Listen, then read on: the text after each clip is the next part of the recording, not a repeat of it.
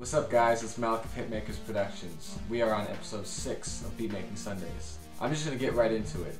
So with this track, I definitely see someone possibly like Gucci Mane, possibly like Tech 9.